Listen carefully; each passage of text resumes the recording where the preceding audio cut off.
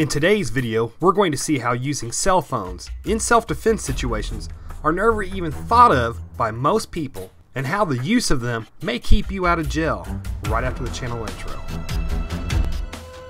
Remember, you are ultimately responsible for protecting yourself and for providing for yourself. Live your life with honor and integrity, and always be the wolf hunter. Don't be the sheep, and never be the wolf. Welcome to this community. I'm an avid prepper, an oath keeper, and I'm certified to teach firearms and the use of deadly force through my state's police academy. If you want to learn true prepping skills and how to protect yourself without getting arrested, then please subscribe to this channel. Now, towards the end of this video, I'm going to show some video scenarios to show what I'm trying to convey in this video. But first, here are some pointers to help understand how all of this can help keep you out of jail or prison. First, so many people forget that most of them have a great evidence tool with them almost all of the time, and that being their cell phone and the video camera that's on it. So many times the police get dispatched to a fight or a disturbance, and when the police get there, then they usually start getting conflicting statements from those involved, and then the cops have to try to figure out who's lying and who's telling the truth. But if the good guy has captured most of the disturbance on his or her cell phone, then the cops will see pretty quickly who was in the right and who was in the wrong. Now let me preface all that by saying this. If you feel like you're actually about to get assaulted or to have the possibility of getting injured, I would consider actually calling 911 instead of trying to videotape with your phone. But one thing I've noticed is that people who are trying to start a fight have a tendency to start calming down once they know they're being videotaped. Of course, this is not 100% true every time, but I've noticed that more times than not, the agitator will run his mouth for a few more moments to continue acting the part of a tough guy, but usually he'll start slowly backing down and then just leave. Now here's the point of this video. If you feel like there's a possibility that danger could happen, but you don't feel like it's enough to actually call the police yet, then that's a good time to start videotaping on your phone to capture anything that could possibly go down, especially if you can't quickly remove yourself out of that situation. And then you can always just delete that video once you're no longer in that potentially dangerous situation if nothing does go down.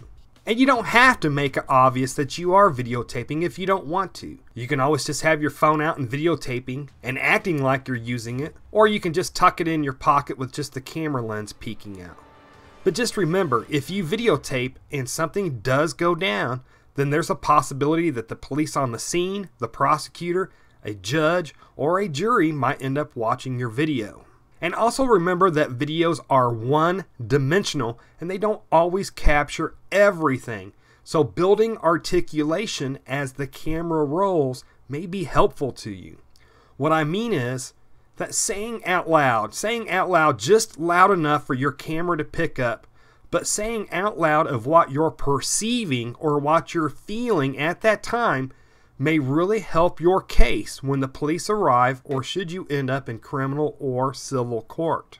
Articulating your mindset may help cover what's missing in the video, and will also help to give the police, the judge, and the jury to understand why you did what you did, should it come to that. Also too, remember this. I've said this numerous times in other videos, and I'll say it again.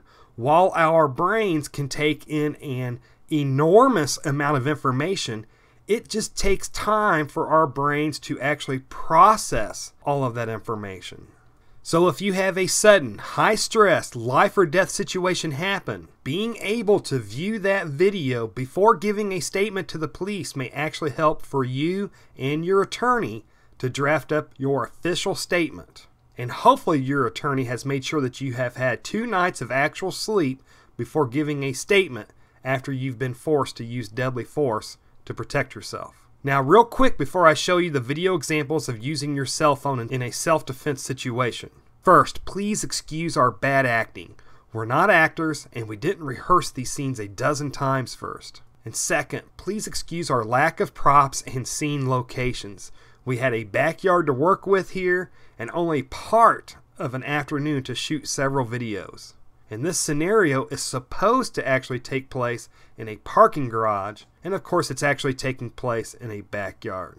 So let's set the stage for the first video I'm going to show you. And this video is just so that you can see the actual story of what happened. And the situation is that a guy is walking in a parking garage to reach his car. And he sees a guy hanging out that makes him feel uneasy.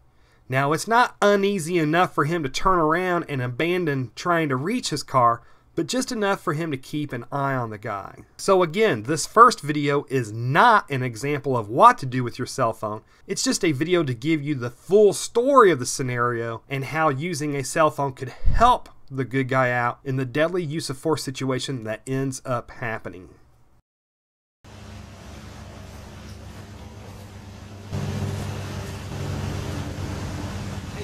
Hey, you got $1.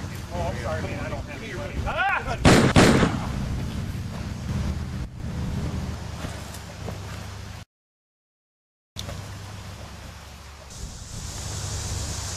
911. I need help. Man just shot me. I don't know why. He just came up to me in the parking lot. White guy. Black shirt, black pants, wearing a hat. Please hurry. Now, if you thought it was stupid that I had the bad guy calling the police after he was shot, I must warn you to think again. Many bad guys, if they don't die from the gunshots, many bad guys will try to play the victim to the police. And remember that the vast majority of people don't die from handgun rounds, so they end up seeking help after they've been shot. The good guys tell what really happened, and then the bad guys tell a lie to try to save their own butts. Now we're going to show the situation if the good guy had decided to go ahead and use his cell phone to capture the incident just in case something happens. But in this video example, the good guy doesn't articulate his thoughts or his concerns. He just simply pulls out his phone and hits record as he comes closer to the uneasy situation. Now I have to warn you, I purposely held the cell phone like most people do when they make contact with another person. Most people don't keep their cell phone perfectly trained on the other person. When action begins happening, most people's train of thought leaves their cell phone and goes towards the other person. So I purposely didn't make the video perfect. I made the video go down how I see that they many times go down when the actual person who's facing the true danger ends up handling their cell phone.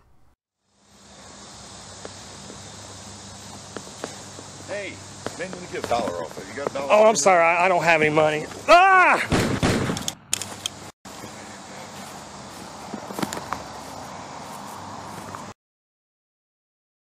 Okay, so we first saw the video that showed the whole story.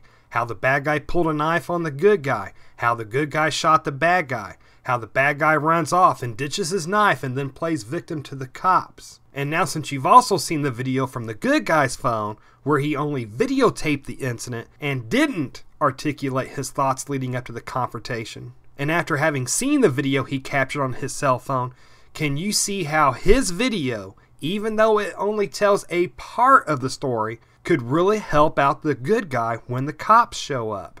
So let's now take a look at the same video captured on the same good guy's cell phone, but this time the good guy will be articulating his thoughts on the cell phone leading up to the confrontation to help fill in the rest of the story of what the video misses. Man, this guy's making me kind of nervous. I really wish there was a different way I could get to my car. Man, he's really making me uncomfortable. I don't see any other way I can reach my car though in this parking garage.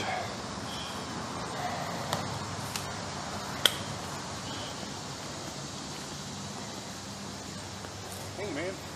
You got $1 I can get off of you? Oh, I'm sorry, man. I don't have it. Ah!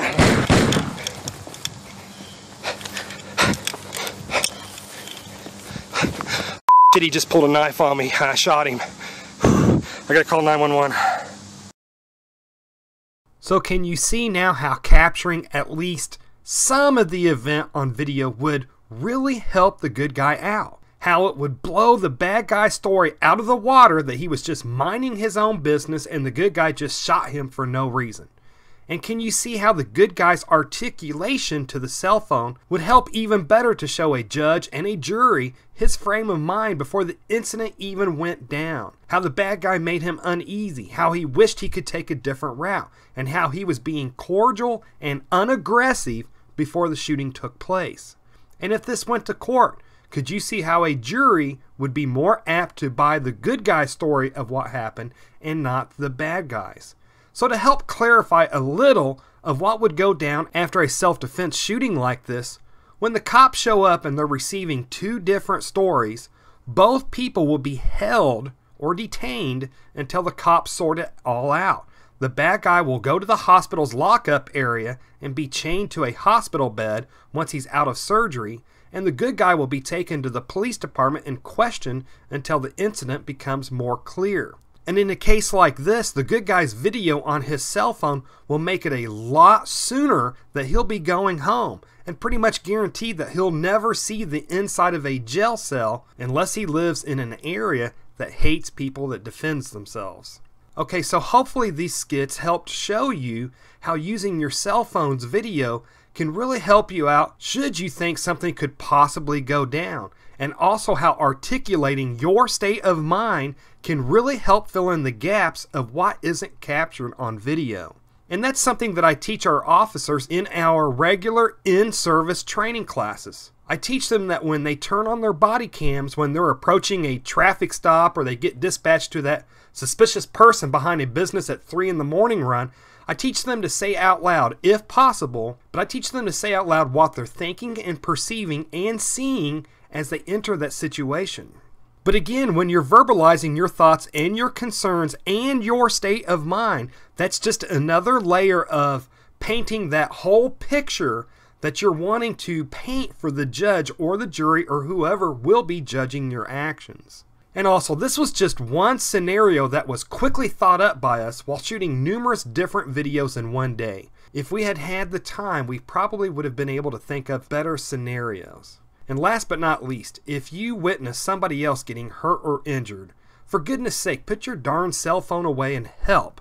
Unless you decide that getting involved is going to get you seriously hurt, then please quit trying to be the next Geraldo Rivera and actually help people. Anyways, folks, if you made it this far, hey, thank you very much for watching, and I pray that you have a good night.